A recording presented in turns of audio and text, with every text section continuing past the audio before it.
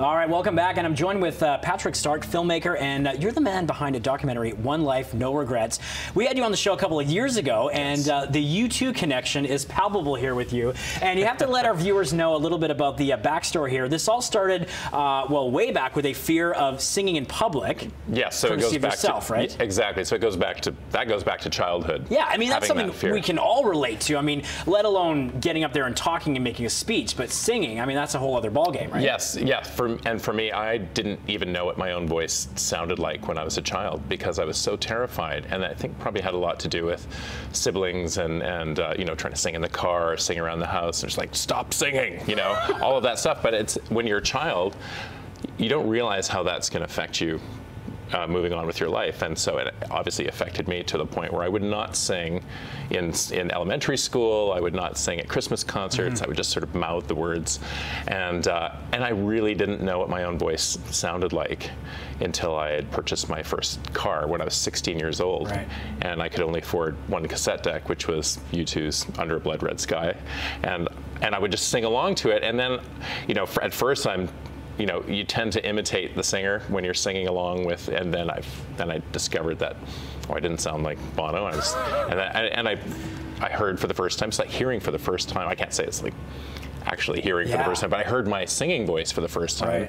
and then I just, you know, that became my thing. I could sing along to whatever music I wanted to in the privacy of the car. No one would ever have to hear me.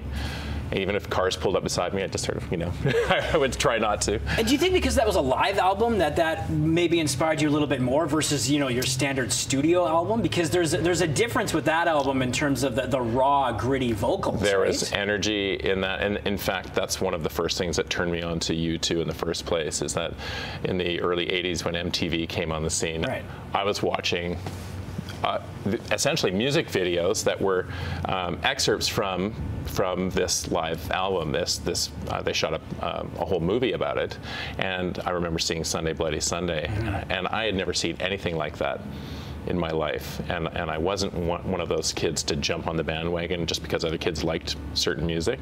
There was nothing that was speaking to me, nothing that was resonating with me until I saw that, until I heard U2's music. So yeah, and so naturally for me, the first cassette that I would buy for this first old car that I had was that tape. Of course. Yeah. And then decades later, you actually had the chance to meet Bono at a local restaurant. Yes. And then you basically, you know, sort of approached him about going on stage with U2. How did that all start?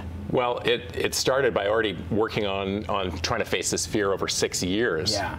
I had incorporated this idea that if I was going to sing in a stadium, I wanted to sing at every level, from the smallest stage to the ultimate stage, which is a stadium filled with people.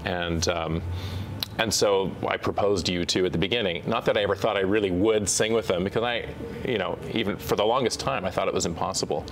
But here I was after 6 years of filming, and then somebody, you know, said, "Hey, Bono and the band just walked into this restaurant, Shambar. Get down here." Everyone had known that I'd been trying to pull this off for so long. You're like, this is my chance. This is the chance, and actually, it's not the way I intended it to happen, because I really wanted to go through proper channels. And here I was, I found myself walking to the restaurant and essentially walking right up to the band. And if I don't think if Bono was so gracious as he was and so kind, he shook my hand, and I felt that opened the door to at least explaining why I was standing at their table. and to have them all at one table. You know, sure, I could have bumped into one of the band members, you know, throughout town while they were preparing for their Innocence and Experience tour, but they all happened to be in a booth together. So that was the perfect moment. It was the perfect moment to pitch my vision to the band, and Bono said, "Sure, what are you doing Friday?" So. And then there was, of course, the passing of blues legend B.B. King. Correct. So there wasn't really room that night. To bring you on, right? I think that yeah, there was a lot of stuff going. It was the beginning of their tour, and I had come at them sideways. You know, it was unexpected. But I love how you describe it as, like, you know, that's not how you envisioned it, but that's just how life is sometimes. It'll just throw you that opportunity or that curveball. Do I take it or do I not? And you I listened to my gut. Yeah. And my gut was saying it's now or never. So, so I did it. And you know, thinking of this 2 years later, because it didn't happen then, it just led me to believe that it wasn't the right time. Not just for them, it just wasn't the right time. Right. That maybe there's something down the road that was meant to be. Okay. And maybe it was not the Friday he was referring to. Maybe he's referring to this coming, the May 12th Friday. That's right, because you two coming back to town. He's a visionary, so he was looking way ahead. And it's almost like the sequel treatment here, where you get another opportunity. So where are we at with this now in terms of, have you been in touch with them? Are you going to try to get back on stage with them? Well, since 2015, when it was very close, you know, just sort of turned focus onto the editing of the film, and here we are looking back at literally hundreds of hours of footage. Needless to say, it's very difficult to look back on a look at myself and look at the failures and the missteps and little victories along the way, but you realize that, you know, it's all learning.